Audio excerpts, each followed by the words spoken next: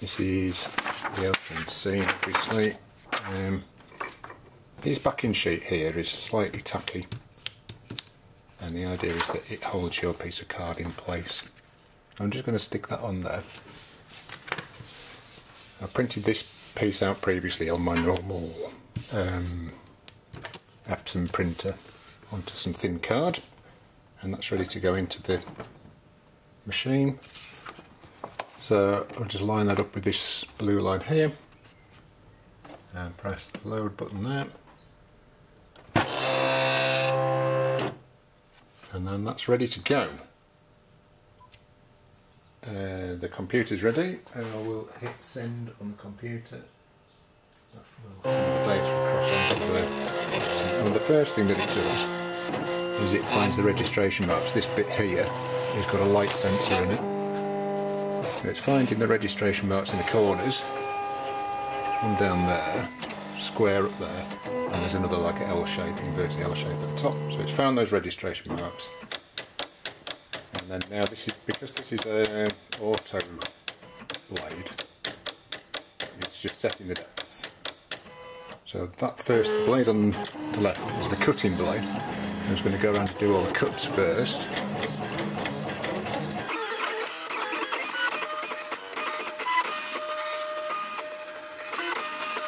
And then when all the cuts are finished, it will reset again. It'll use this blue blade here, which is set to a shallower depth, and it's going to go and just do, there's only a couple of score lines in this project, but it's going to do them now. So that's 1, 2, 3 score lines. There you go. And that's everything complete. That's the cutting done. It's so much easier than using scissors. Okay, so I press unload on the printer, out it pops, and that's the silhouette cutting done for the day. Let's move that back out of the way. Is just sort of carefully peel them off one by one, and try not to curve them too much as you peel them off. There's the head, it's very small. This pull tab goes inside the neck for, that's the bit that does the work, as it were. Just pull this out of the way. This is the scrap.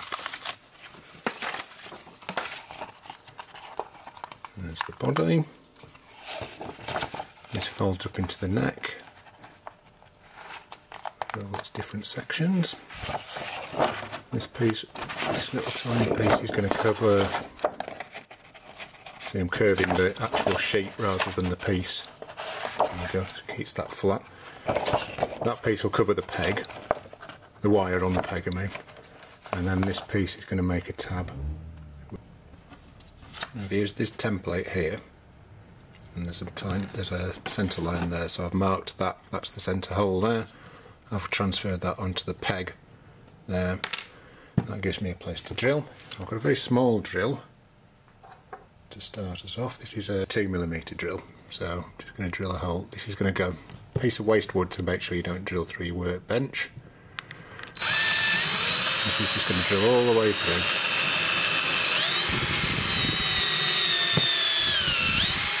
And out the bottom. Try and get your drill as upright as possible, so it should be centred on the other side as possible.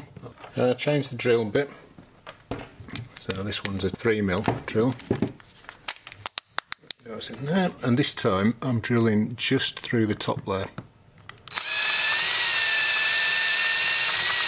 not through the bottom one. So I've now got, get rid of that. We've got a 3mm hole at the top, 2mm hole at the bottom, and that just gives a bit of space for movement. Okay. Right, so I've got a paper clip, and I'm going to straighten this out first of all.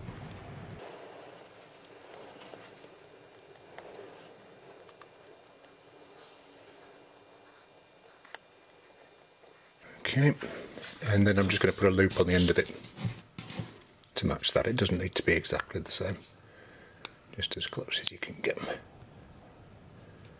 within reason. Like that. Okay, and then the purpose of that, so I've finished with that template. There's my pull wire, and one of my smallest pieces from the previous cut is this one that's got a score line in the middle. That there is going to go over the top of that. So, find my glue spreader. I'm going to put a little bit of glue on both surfaces because this is going to be sandwiched, and so some parts of it are going to have wire on. Bit of glue there, bit of glue there. There's my wire, and then the loop just gets basically trapped inside there, like that. Pinch it shut, and you can actually see the shape of the wire in the card there. There's that. This part's the pull tab. A bit of hair on it there. This is going to glue on there, like that.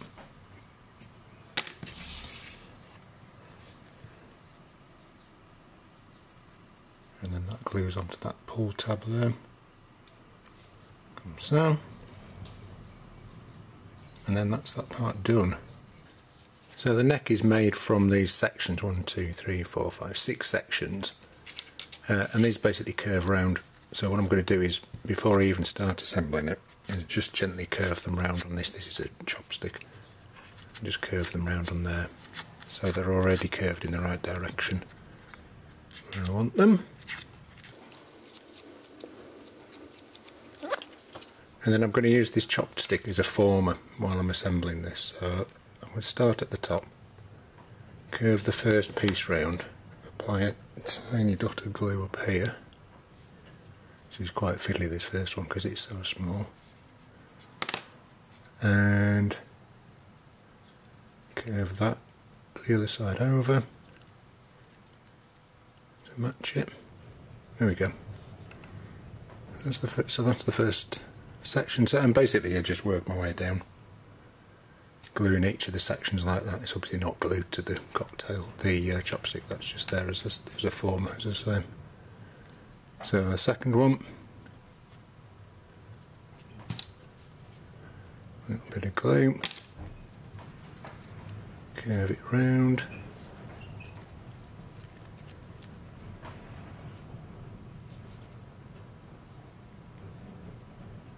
like that. It gets easier as you go along because they get larger and larger. Although none of them are massive, obviously, because this is a dinosaur that fits on the end of a clothes peg.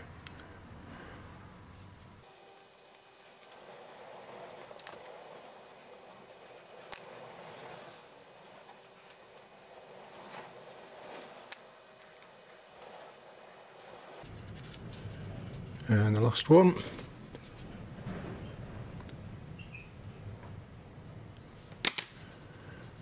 Just there.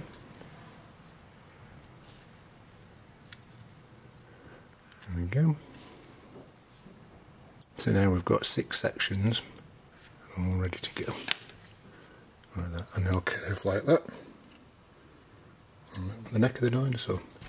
The next step is to glue the pull tab that we made earlier inside the neck, and this basically goes right up inside, and this top here glues to the inside of that very top section there. So I'll put a little dot where the grey area is, a little dot of glue where the grey area is, like that.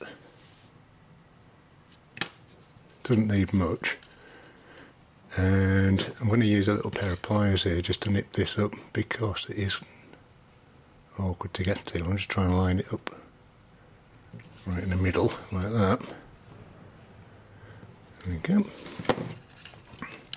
Now I'm going to pull that tab, pull the wire, and the neck works. Good stuff. So the head is tiny. It's a little tiny piece. Basically you just fold it. If you imagine a line near the eyes, like that, just give it a gentle curve like that, and then that's going to sit on the top, like that, on the top of the neck. Okay, now the back of the neck is the solid part, the front of the neck is the cross-cut part, so obviously the head needs to line up appropriately. I'm just going to trim that little tiny bit off there. So a little dot of glue on either side of the head like that. And if you can see,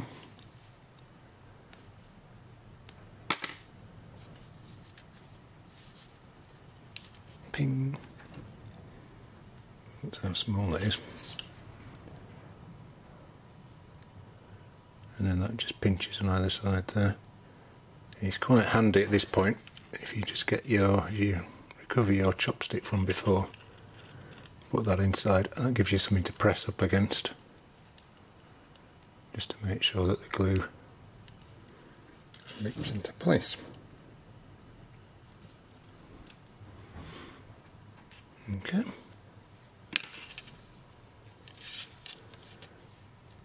And I need to do that again because it's well out of alignment. Let's try that again.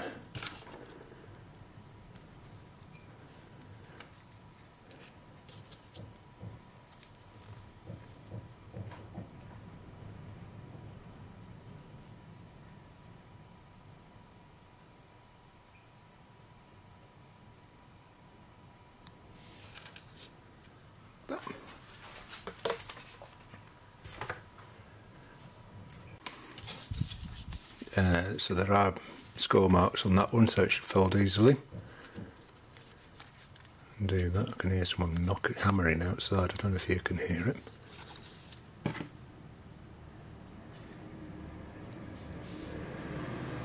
And someone going past in the car.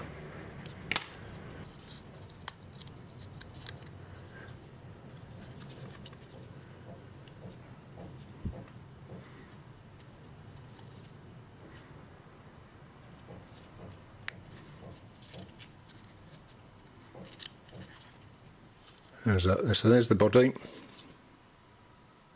and then the head and neck are going to fit inside there. Like that. So a little bit of glue on these inside tabs. That neck's going to go there. That curves around. Try and make sure that the head's still pointing towards the front. And curve that round.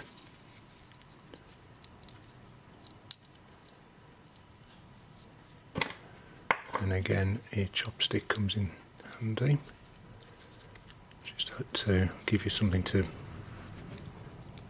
press up against. Okay, one side and the other side. I'll try to line up these edges with the bottom of the neck tube. How's that? Looking okay. The wire's going to come, this is the bottom of the underside of the peg, the wire's going to come out through that hole there. What I'm going to do before we assemble it is I'm just going to scrape a sort of trough into there carefully. Notice that I'm scraping away from myself so I don't cut myself. And that's the wire itself. When the wire comes out, you'll see in a second, but the wire's going to sit inside that trough. So, wire down through the hole, dinosaur on the top of the peg, like that. So that's like that. And then as the peg opens and closes, it'll pull the head down like that. So, to do this, I need to glue the inside of the feet. I'm going to do both sides at once because I'm just going to pinch across from both. Thread that onto there. Fit the feet just slightly below the edge of the, not too far, below the edge of the peg. Maybe a little bit further back as well actually. Same on the other side, you can hear the blackbird singing. It's obviously annoyed about something outside.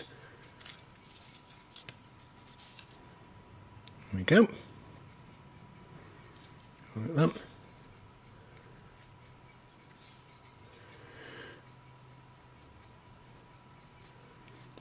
And when that's ready to glue up.